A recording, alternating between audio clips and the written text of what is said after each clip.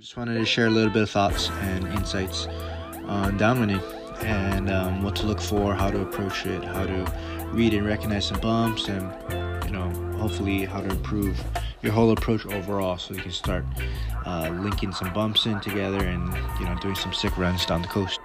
The first thing I'll say is always look forward. A lot of times people think, just from their surfing background, that you're going to be approaching it like a wave. And what do we do when we're surfing? We constantly look back. We see the wave approaching and then we try and catch it. However, in downwinding, it's the total opposite, where you're always looking forward and you're kind of seeing the bumps form right in front of you. What you want to be doing is basically chasing the back of waves, if you can kind of see that here.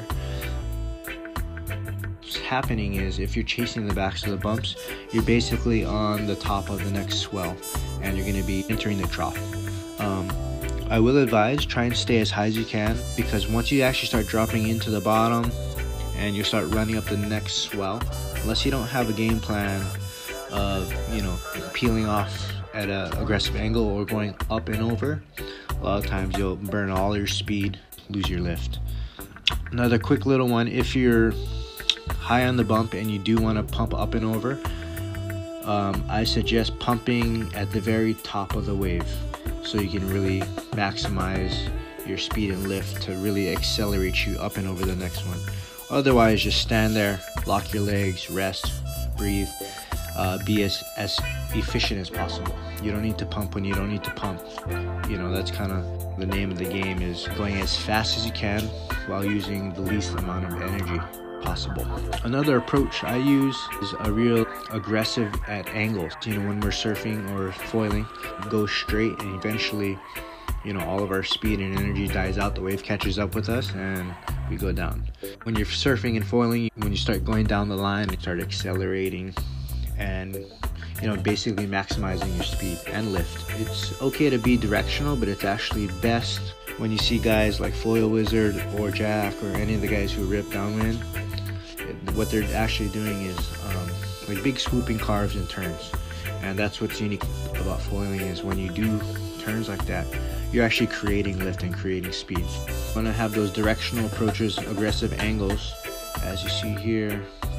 That's going to give you the most speed and lift, and you're basically being really patient. Quarter out to sea or quarter in towards land, and once you see your opening, then you go and hop on it. And lastly, ground swells. This is variable to wherever you're doing your run, but this is on the South Shore, where the wind goes parallel to the coast and the ground swell runs in perpendicular towards shore.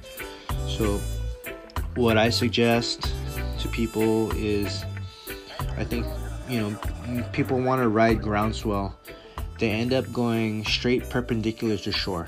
I suggest that you just lock in, you turn onto the groundswell, and you lock in and you get that drop in speed and energy, and then you use that to peel off. And you can use that, be patient, recover, rest, breathe, and you'll be floating from all of that speed, and you're going to take you into the next trough. Whereas if you were to follow it in towards shore, you're essentially waiting for the energy to die out, whereas you could be harnessing all of it and using it to get you to the next bump. I like to stay close to the surf, but I don't like to be really in the surf. That way you're not really like wave hopping, you're actually downwinding, but you can definitely utilize those unique areas where you can go through the surf lineup near cliffs or near lighthouse and get some of the best bumps of your run right there, and rest and recover for other sections where you know that you're going to need to work. And so there's like this crazy big variable run where you have little game plans the whole way, but it's so variable the whole time, you're figuring it out as you're going along. And that's what's crazy and beautiful about it.